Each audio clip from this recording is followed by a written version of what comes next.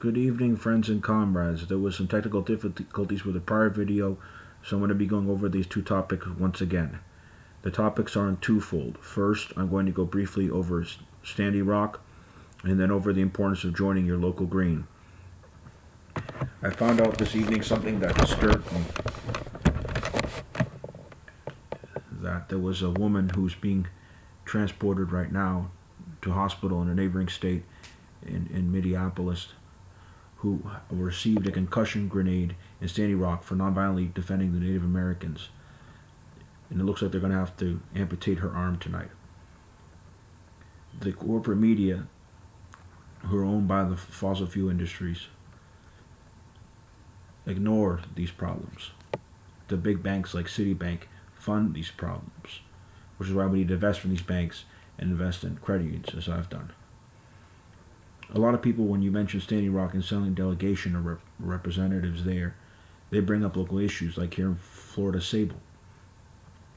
Sable is an important problem. The pipeline could put one of our most important lakes, Lake Okeechobee here in Florida, in danger, and we need to protest against Sable. At the same time, we need to be there in this moment in history to support the rebellion and revolution of Native Americans in Standing Rock. The U.S. government recognizes 500 Native American tribes. 300 of these are united in Standing Rock. We've never seen anything like this. There's even been a delegation, at least two delegations I heard of from Mexico, one of Mayan origin, another one of Aztec in origin.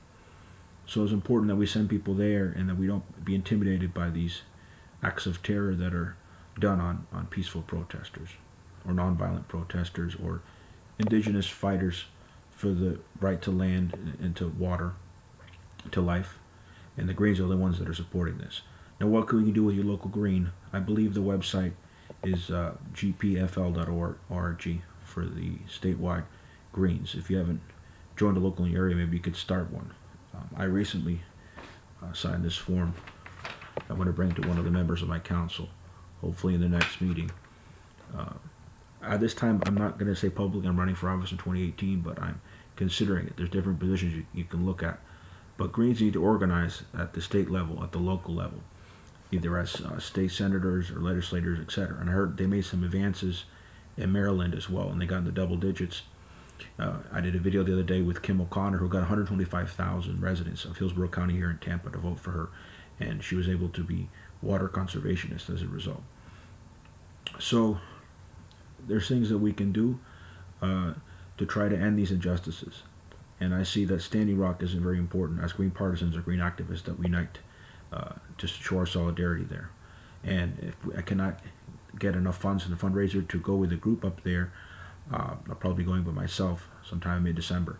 In the beginning of December, Jill Stein and Jumbo Rocca themselves will be in North Dakota defending themselves in court over these ridiculous charges of vandalism.